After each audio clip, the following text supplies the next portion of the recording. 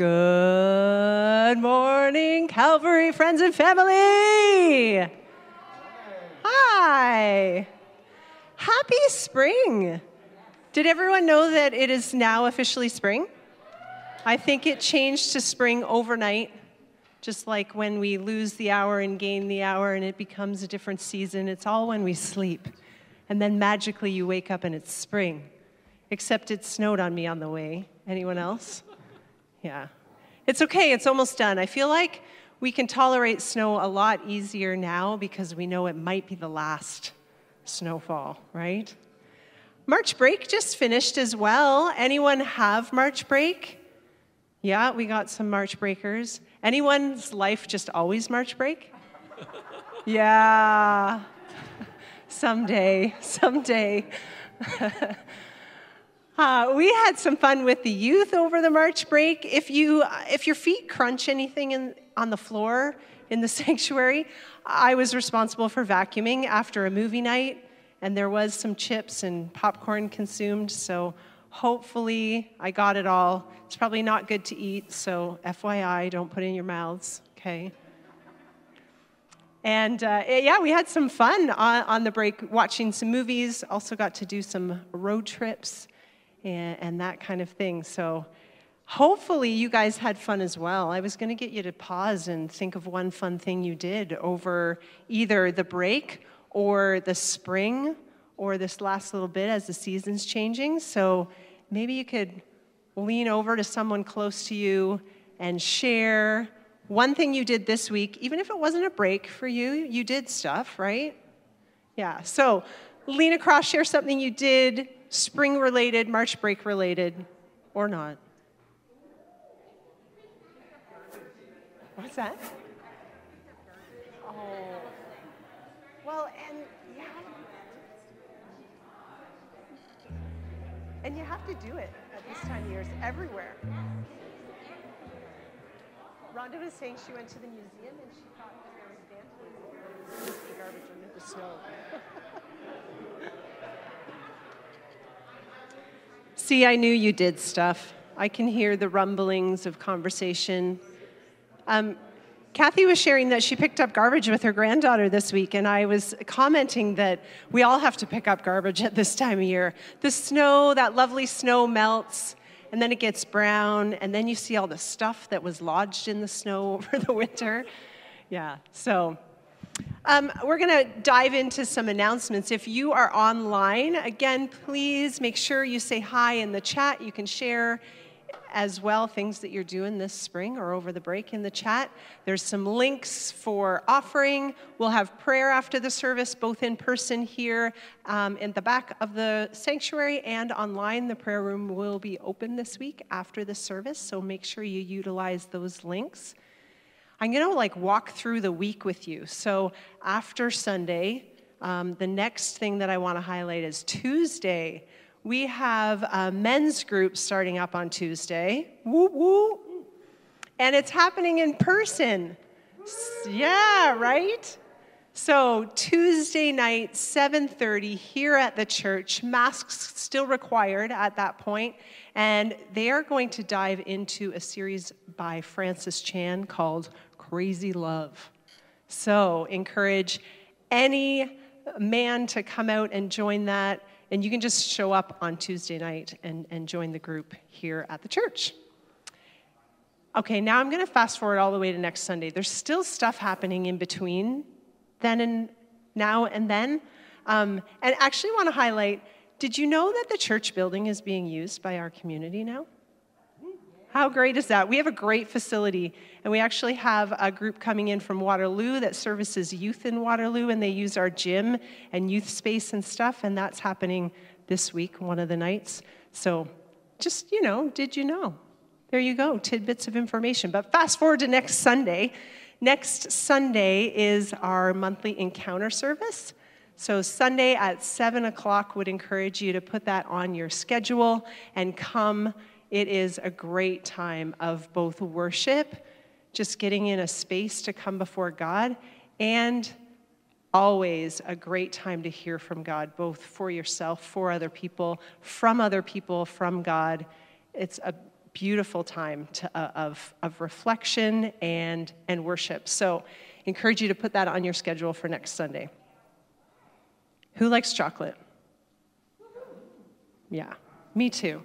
So I wanted to also tell you that the Refugee Settlement Committee is doing a chocolate fundraiser just in time for Easter. So if you are a truffle lover, go to the events page. You can find out how to order, but it's through Lori, give a wave, Lori, and Jean, who's away this week. But the two of them are coordinating that. If you go to the events page, you can see how to order your truffles. $10, $15. The more money you spend, the more truffles you get. Right? And there we go. Kathy said already ordered them, so there you go. Get on it. So that's happening, and of course, all those funds go to support the families that we are helping to bring here and settle in Canada. So that would be great if you were able to help support that and eat some chocolate. I wanted to update you too on the masking and mandate requirements. So we had announced last week that we knew that that was going to be changing provincially, and it changes provincially on Monday. And wanted to highlight that our board is meeting this week, and so they will be talking through that and giving us some updates and how that will change at Calvary. So we're going to pause the Wednesday Calvary Connects so that we can wait for all of that information, and we will put Calvary Connects out on Thursday this week instead. And in Calvary Connects, we'll have all the new information and anything that you're wondering. If you don't get Calvary Connects, reach out to Wendy at our front office on Thursday or Friday, and then you can get all the updates, because we'll likely have a few shifts for next Sunday and then to follow. So wanted to let you know about that. I think those are all the details. So why don't we take a moment to just come before God. We want to look at him, pause, brush off anything, and come before him to worship him this morning. So why don't we do that in a conversation with him? So would you join me? Father God, Jesus, Holy Spirit, we love you, and we intentionally took a step toward you this morning by coming here, by logging on. God, we know that you love us.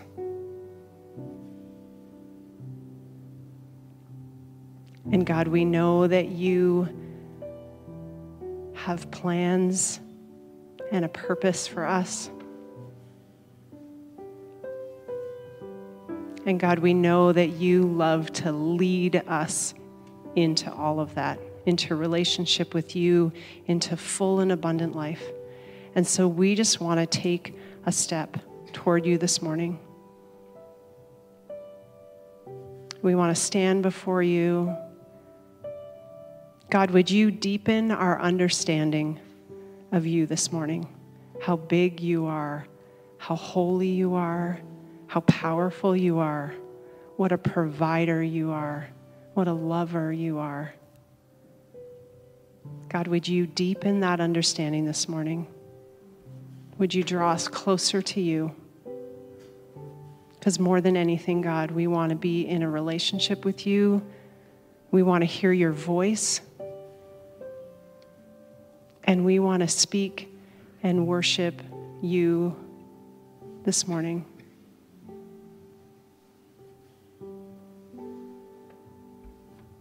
So would you stand right now? And God, we stand up knowing that we can walk into your presence and stand in your presence because you made us as masterpieces. You love us and you put your glory in us. And so we stand before you this morning. Would you direct our eyes to you? Would we worship you, sing praises to you, and in this next these next couple songs, in this next time, would we find our own voice in the lyrics that we sing, that it would become a conversation between our hearts and yours, God, because we just want to worship you this morning. In Jesus' name we pray. Amen.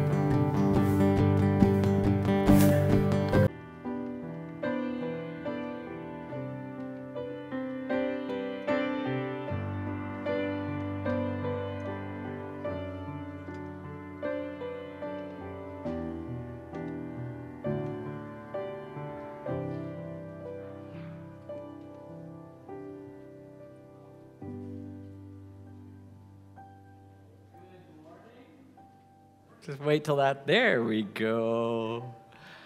Happy March break for those of you who have kids at home. Perhaps you're feeling like, oh, this is the best day of March break because tomorrow kids go back to school.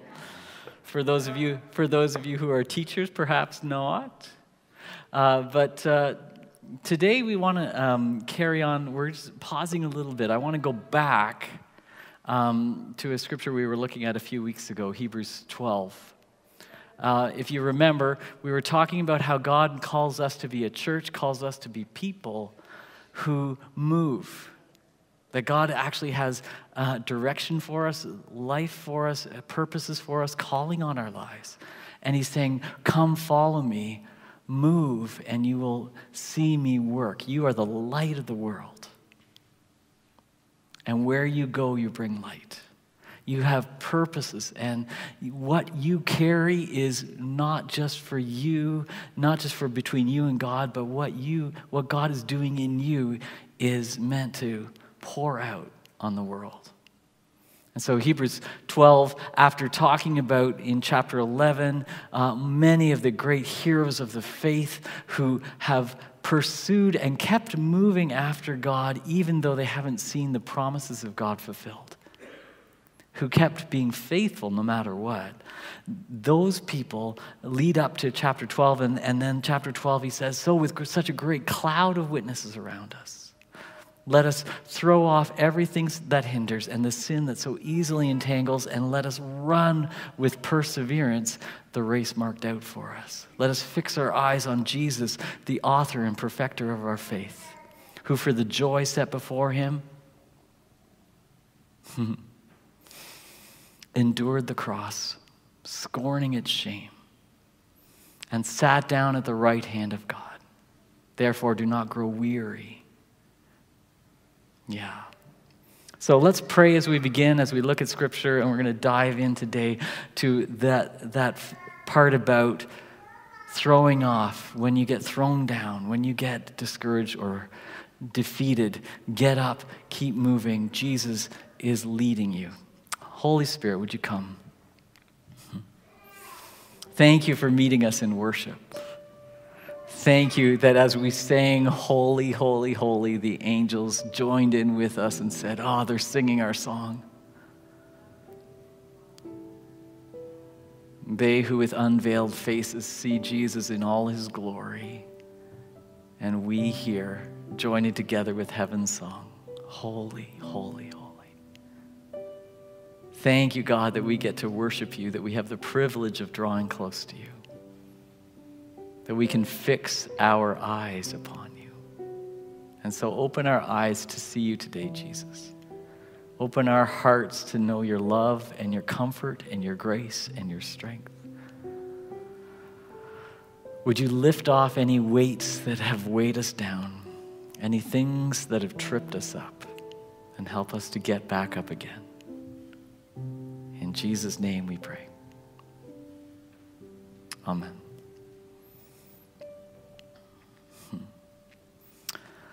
Well, I want to take us back to February. Do you remember the Olympics? There was winter before the grass showed up. Isn't that amazing? And there were birds singing this morning. There were birds singing. I'm just saying, spring is coming. Anyway, back at the Olympics, I just happened to turn it on one morning and watched the mixed snowboard cross race. So just to set it up, picture people on snowboards, and instead of just one person doing tricks, it's a race of 4 people going down, doing jumps, doing bumps and things, and and spinning around a course to get to the end, and the first person to get to the end wins normally. But a mixed cross means that you have a men's group that runs first, the 4 that go down, and then the women's group that goes down second.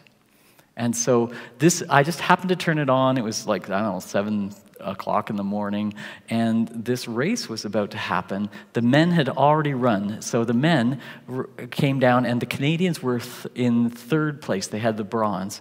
And so the way they do it is that the people that are 1st, 2nd, and 3rd stand in the medal position waiting for the next group to come down to see if they are going to stay in the medal position or not. So there's 4 teams, 3 medals to be won. The Canadians are in 3rd.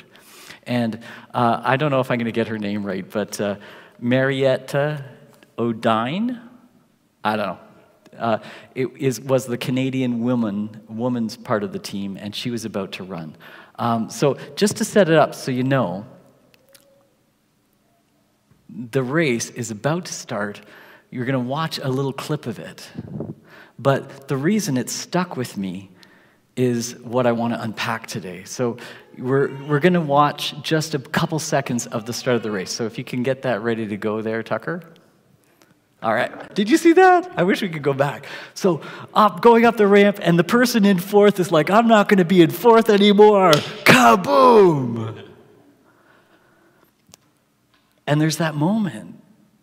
And I'm watching that has stuck with me for the last months, because I feel like, and this Friday I was walking with somebody again, and we met on Thursday night, a number of us who pray and are trying to sense what is God saying. We met on Thursday night, and there was this sense that, and Asanju, who's going to share a prayer and a word later on video, Asanju and a number of us were feeling like there are so many people that feel exactly that way. That going on the race and suddenly it feels like something landed on you.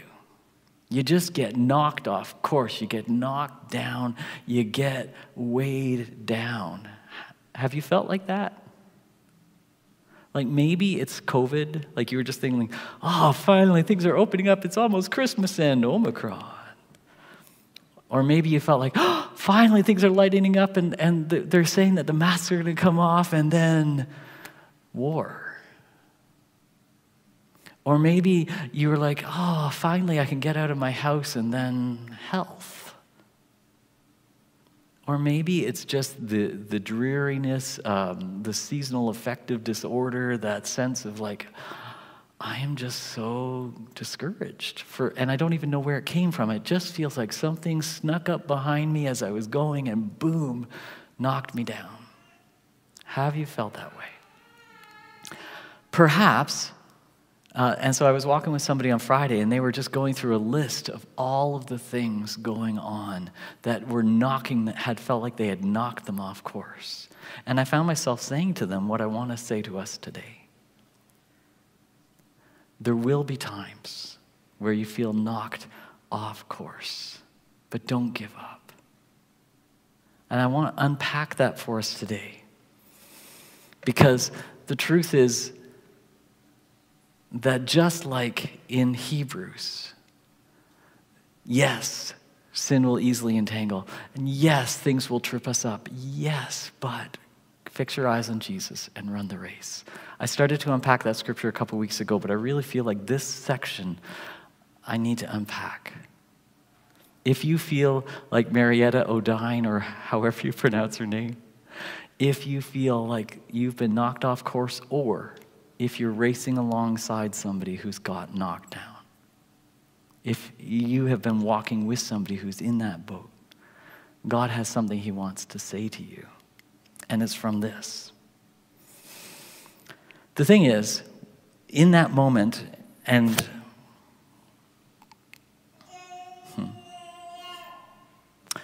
I don't know if you can imagine that moment, but in that moment where you're knocked down, you have this choice. Like, imagine what she is thinking in that moment. She is in 3rd place. She was actually coming up to 2nd place, and suddenly, boom. And you have to think, the race is over. This is my Olympic dream, and it's over. And so there's this moment when we get knocked over where we start to think, this is who I am. And so perhaps in the last few weeks, when you've been hearing us say, you are the light of the world, and where you go, you bring Christ's light. Perhaps when you've heard, like, we are a church that moves, and so get up and move, you go, you don't understand. I'm not the light of the world. I'm the person who's been knocked down. I'm disqualified from the race. I'm, you don't know, like, I'm the person who's broken. I can't do it. Or there's no point. And if you feel that way, I think we need to hear Hebrews 11 again. Or Hebrews 12 again. There we go. Therefore, since we are surrounded by such a huge crowd of witnesses to the life of faith, let us strip off every weight that slows us down, every snowboard that lands upon us, especially the sin that so easily trips us up. And let us run with endurance the race marked out for us. See, the truth is the race is already won. In that particular race, Elliot Grondin was in third place already. He was waiting, and all she had to do really was cross, Marietta, all she had to do was cross the finish line, and they would have at least the bronze medal. All she had to do was get up and get to the end to get the medal. You and I, though, we're in a race too, Hebrews says. And it says that Jesus has already placed. Jesus is already in the gold medal position and has already said, I have won the race. I just want to celebrate it with you. Get up. Don't worry about what it looks like. Just get up. When they interviewed Elliot Grondin about the race, he said there was this crazy moment where they could see on the big camera what everybody on the TV was watching, and so they saw the crash. And then the camera pans to the two that are continuing to race, and so he's standing in medal position, and he cannot see, because of where the course is, what's going on with his partner. He can't see if she's going to get up. He can't see if she's hurt. He doesn't know what's going on. All they know is that they have the two people cross for gold and silver, and he's waiting to see what's going to happen. Jesus, Scripture says, endured the cross, scorned its shame, and waits in heaven, knows that you are supposed to be part of his victory. No matter what has tripped you up, no matter what has knocked you down, he says, I look at you and you are a medal contender. Just get up. You have my grace, my mercy. I will meet you there.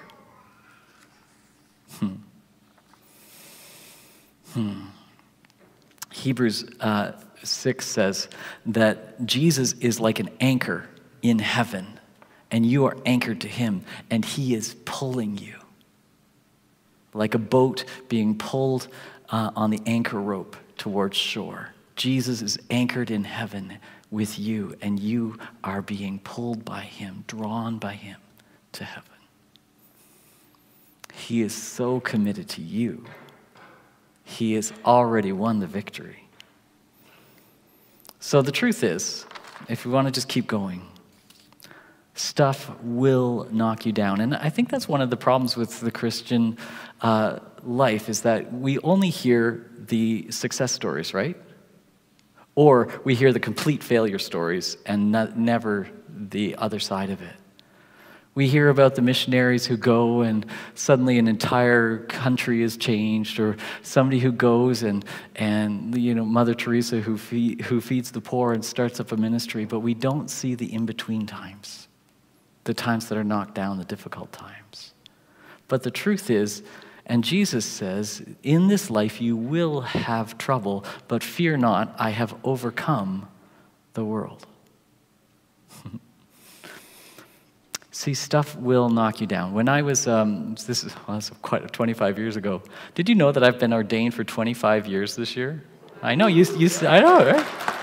This June. And you say, you look so young. How, you got ordained when you were 2? I know, right?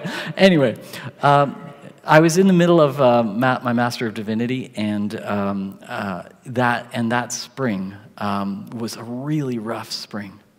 My father had prostate cancer. My best friend, who I had lived with for about 4 years, got engaged and moved out to get married. So suddenly everything was changing. I was doing about 40 hours of youth work a week while doing my schooling. And in the midst of doing that youth work, I was dealing with two teens that were suicidal, and it was just exhausting. And you just constantly were living with this season of like, what will happen? Like, can I do enough? Am I messing up? Am I making it worse for them? In the midst of that friend who I've prayed with for 35 years now, at that time had a nervous breakdown in the midst of doing ministry. In the midst of all that, things just seemed so dark and so dreary, and the only job I could get at that time was a soul-sucking job. I worked for a bank taking money out of students' bank accounts that were in arrears for paying their student loans. I'm a student with no money taking students' money. I felt more for the student than I did for the bank. That was where things were at. It was bleak and dark. And so I literally felt like, I don't know if I can keep doing ministry. I felt like I had been smacked down in the middle of the race. And so I dropped, I slowed down my Master of Divinity, and so instead of taking a full course load, I took one course. I kept working. I found an apartment 4 doors down from my parents. I felt like I was going somewhere in the world. It was just one of those times. Maybe you felt that way, that you just feel stuck, that you're spinning, and you don't know if you can do it. In the middle of that, I read the praise in Proverbs, and it said, "The wise man falls and gets back up." It was in a section of Proverbs that talks about the fool does this, the wise person does this. And then there's this verse that said, the wise man falls and gets back up again. And I realized in reading that, sitting in this dark, dingy, moldy apartment, I looked at it and I said, well, the only difference between a wise person and a fool, both of them fall, but a wise person gets back up. It doesn't really matter to God if you stumble and fall, if you get up again. It's part of so I wrote a couple songs out of that season. One of them was that. Stuff will land on you. Stuff from the outside, maybe it's circumstances, maybe it's other things. So if you're walking with a friend and they start going through all the things that are landing on them, you can say, yeah, I've been there too. Sometimes stuff knocks you down. And the only wise thing to do is get back up. Jesus is cheering for you, and I'm cheering for you. Maybe the stuff that trips you up, like Hebrews says, is your own stuff. Sometimes when stuff lands on you, when you're feeling the stress and the weight of life, when you're feeling the things happening to you, sometimes when you're having a weight pressing down on you, it knocks you off balance, and the weak parts of you come out. So maybe you feel like Hebrews says, the sin that so easily entangles. But the answer is still the same. The wise person gets back up again. Doesn't matter if you stumble and fall if you get up again. I didn't know this at the time that I was watching the Olympic race, but Marietta O'Dine, I read some of her story later, and it feels like she wasn't, falling down wasn't new to her. Like in this moment that she gets knocked down at the end of the race or in the middle of the race, here's some of the background of her life that could inform her saying, maybe I should just give up. In 2018, when she was supposed to be going to the Olympics the first time, she had a concussion and had to drop out. She spent a couple of years recovering. In 2020, in the midst of recovering, her brother died of a brain tumor. Because of COVID, even as she was recovering and back to racing, almost so many of the competitions were canceled, so her only resume to even qualify for the Canadian team was a 2017 World Championship. And in the midst of that, she started to crack, like just had to deal with the weight of things on her own life. She lost her mojo. And so she started to go to counseling. She started to seek out help. She started to do physical recovery so that she could get back. So when she gets knocked down in the race, can you imagine her thinking, maybe I should just stay here? Maybe that's who I am, the person who gets knocked out at the end. But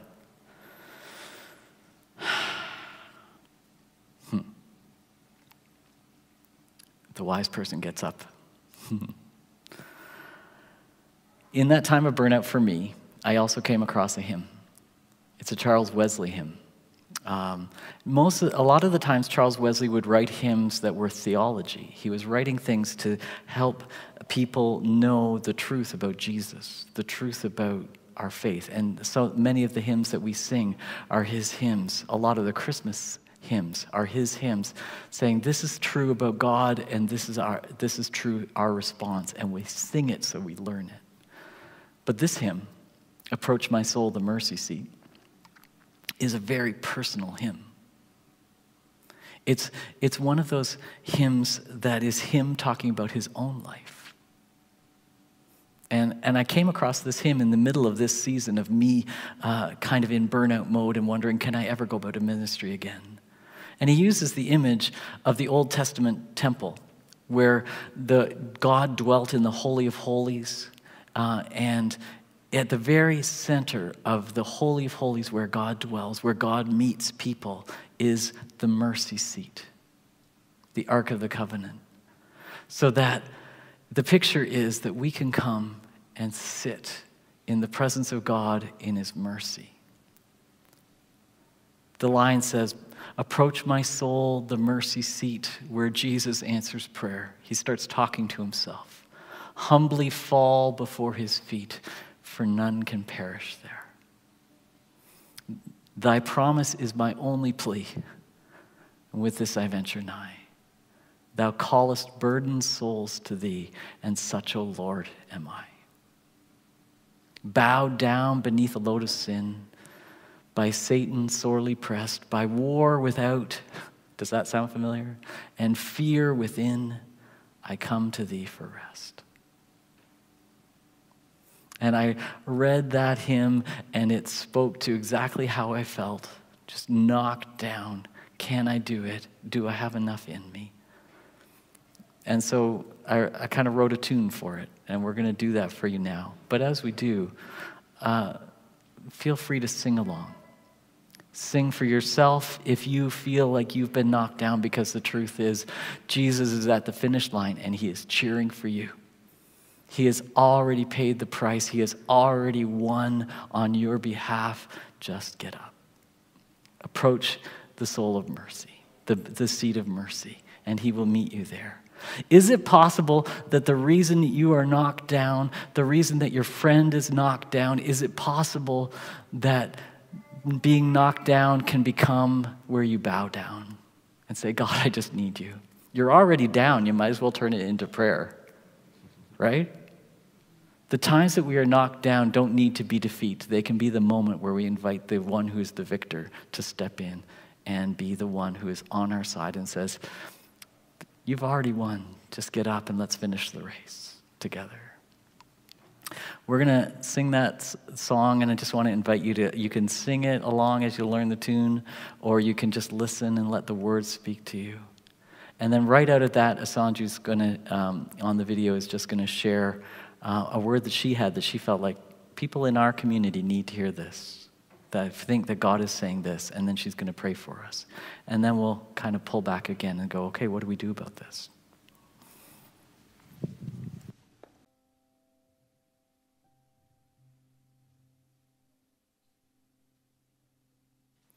I just love when God says the same thing to so many different people in so many different ways. And I just love the different voices that can minister to us.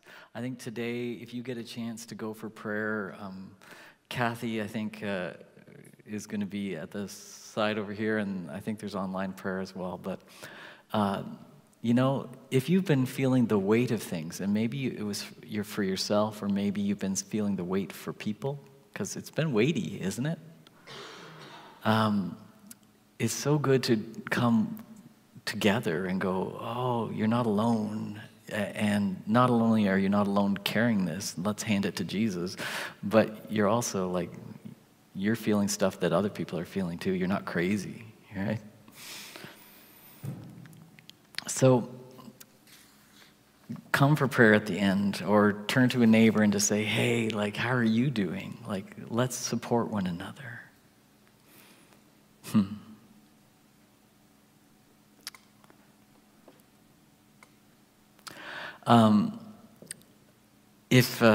If you can just bring up the next slide there. There's you didn't get to really see it, but there was some photos taken. So remember seeing her crash, and the two women crashed at the bottom of a jump, and so while you've got the Elliot Grandin waiting at the end to see if she will win or even get there, they are stuck off camera. Now picture snowboarding. So your feet are bound in, and you're on the ground, and you could get up normally and just kind of push yourself off and start going, but they had to go uphill. So even just to get up, unfortunately both of them were fine, they both get up and they have to literally like crawl, hobble up the hill, and then sort of fall off the jump and start going again.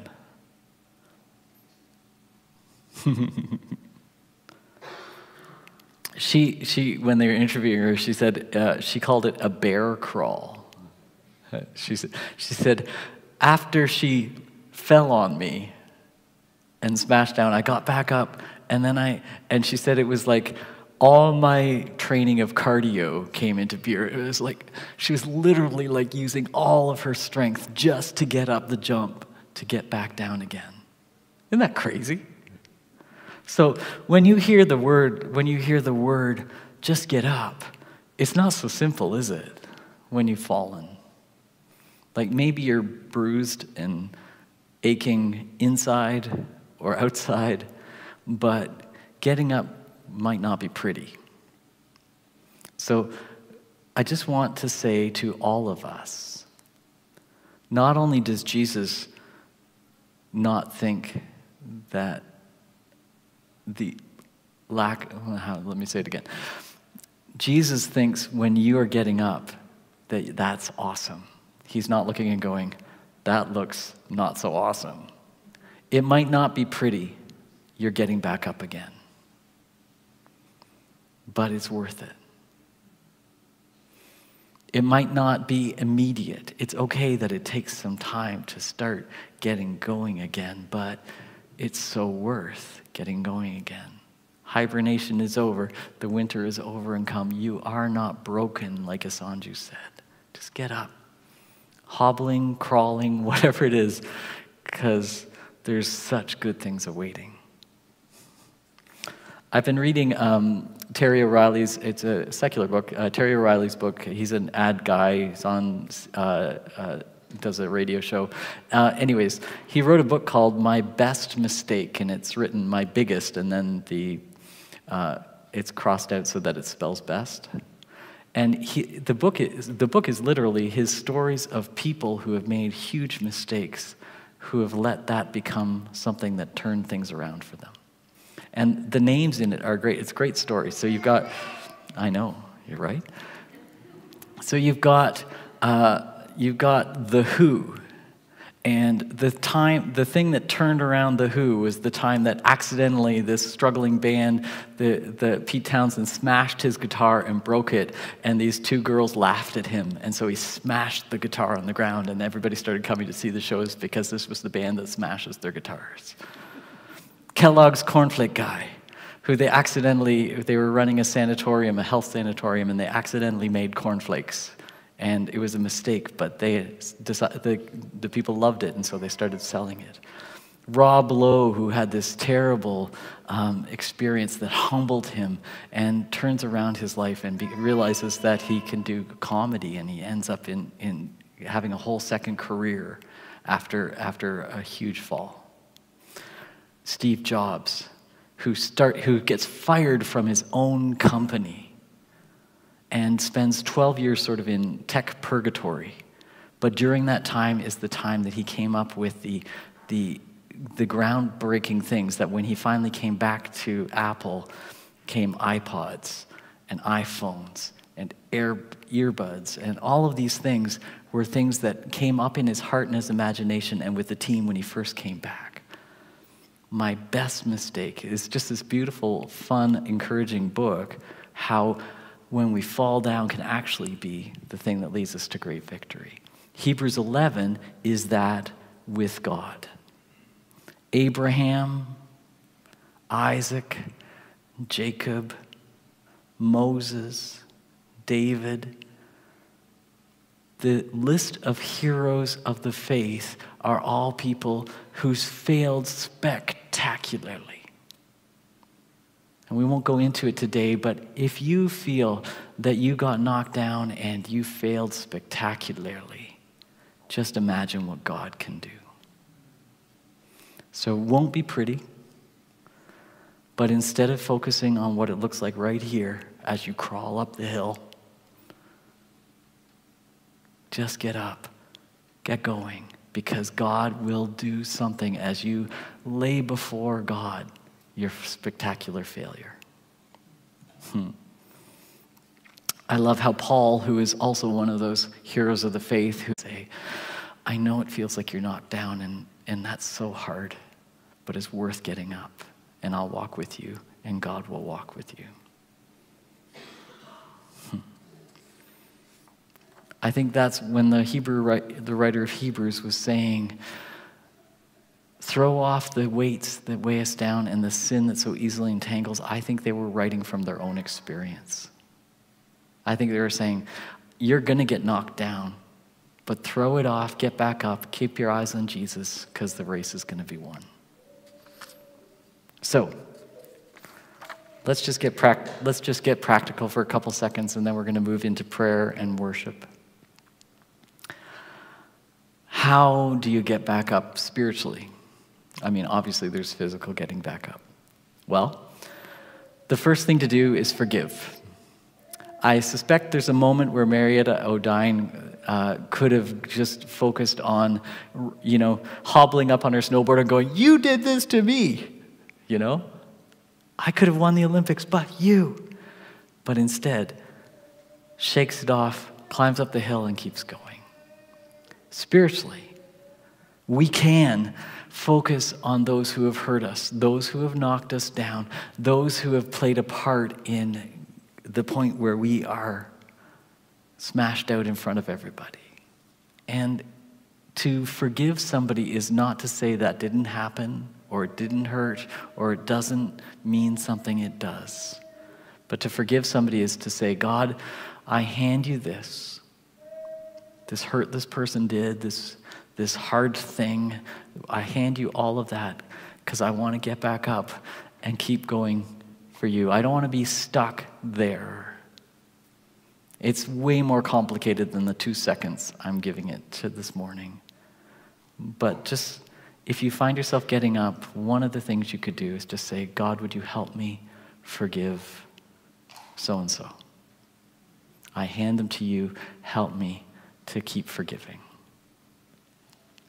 Another thing we can do as we are getting up is focus on celebrating the victory that Jesus has already won for us. I suspect when she smashed out, she knew, if I can just get up, if I can just get across the finish line, a bronze medal is waiting for us.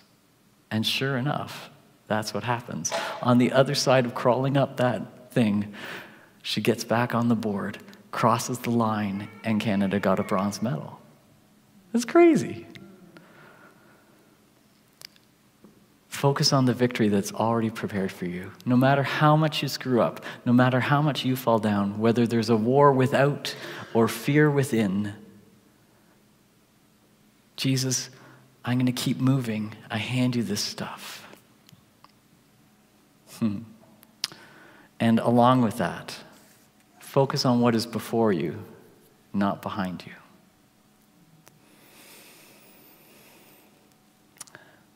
Like Asanju said, God has such good, life-giving things for you and to do through you.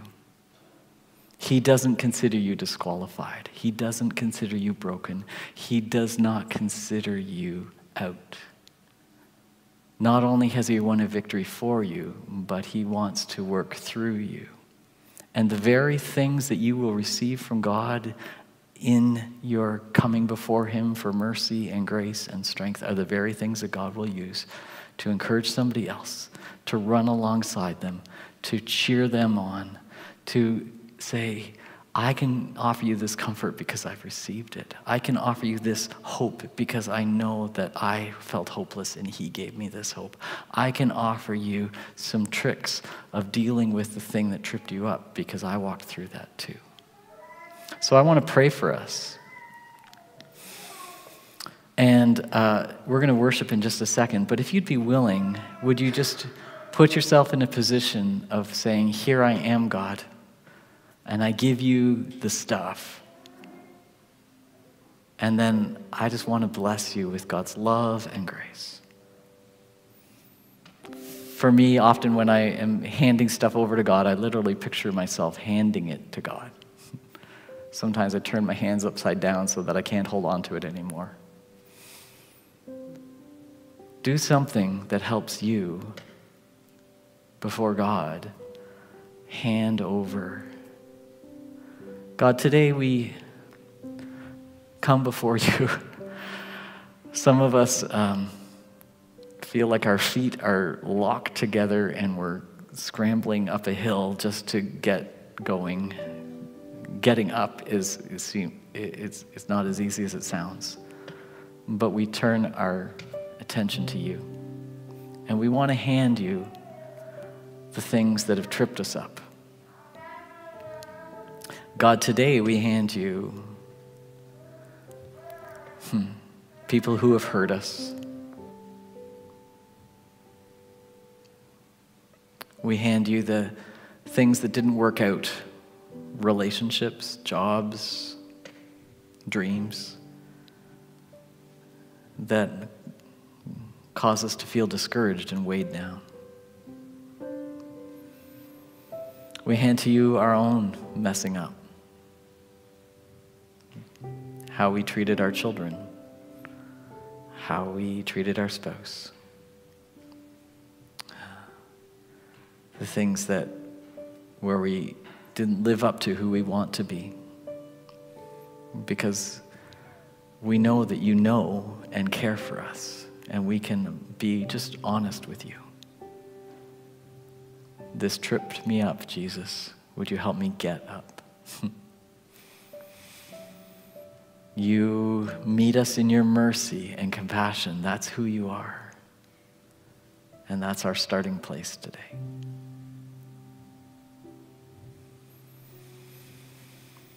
And Jesus, as we give the weights and the stuff that entangles us, we also give you the weight of the world. God, we pray that you would bring peace in our world. We pray that you would care for your people and that you would comfort and restore and rescue and redeem. We pray that you would bring light in dark places, like the Ukraine.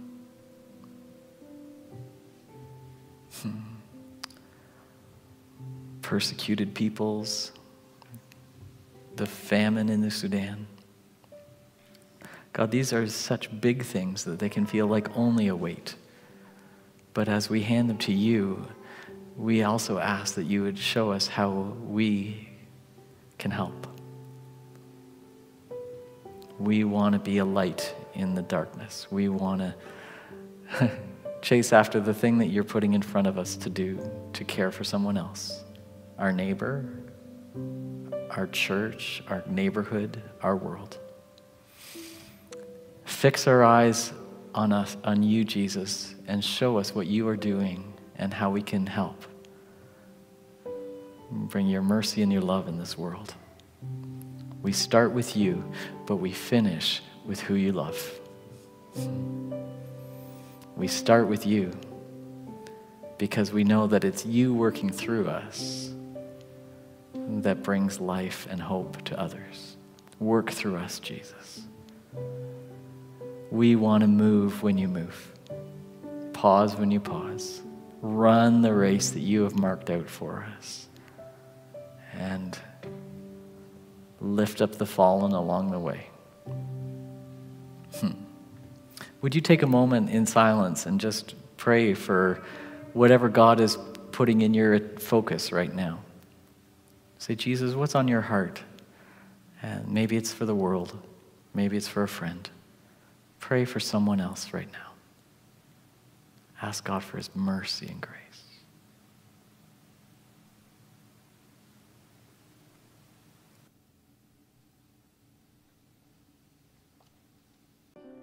Just going to declare again the words that Asanju spoke. My beloved, you are not broken. Hibernation is over. I think for some of you, you get to walk away with that first word from your heavenly Father saying, my beloved, you are not broken. And others get to really be rallied in hearing the hibernation is over. So may you leave this place knowing that your God is there if you feel bruised, if you feel like you've fallen, that you have a community that wants to come alongside you and help pick you up, as awkward and clumsy as you may look in the process. We have our prayer teams open to help you do that, even this morning, to encourage you, to bless you. But if there's something bigger that you need help stepping into, that's why we have small groups. That's why we want to make ourselves available. We have pastoral care. We as a staff, we want to say, if you're feeling stuck, if you need help getting up, please, this week, will you reach out? Because we want to be a church that moves to help one another get up. And may we head into this week with our eyes fixed on what's ahead. Because family, the hibernation is over. So go into the week, have a fabulous day, enjoy time with family, friends, enjoy some fellowship here in the space as well. Head for prayer. May God bless you and keep you, and may his face shine upon you and give you peace. Amen.